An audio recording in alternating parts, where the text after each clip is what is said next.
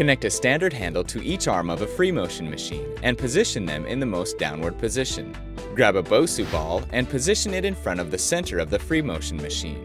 Lie down on the Bosu ball with the small of your back arched around the ball.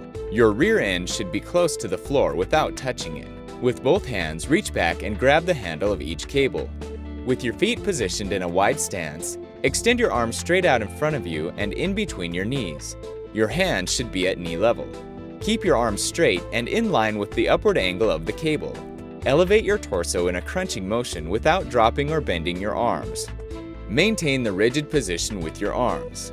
Now slowly descend back to the starting position with your back arched around the Bosu ball and your abdominals elongated. Repeat the same series of movements to failure. Once you reach failure, keep your abs tight and raise your torso into plank position so your back is elevated off the Bosu ball. Lower your arms down to your side. Keep them straight. Start doing alternating side bends. Reach for your heels. This finishing movement will focus on your obliques.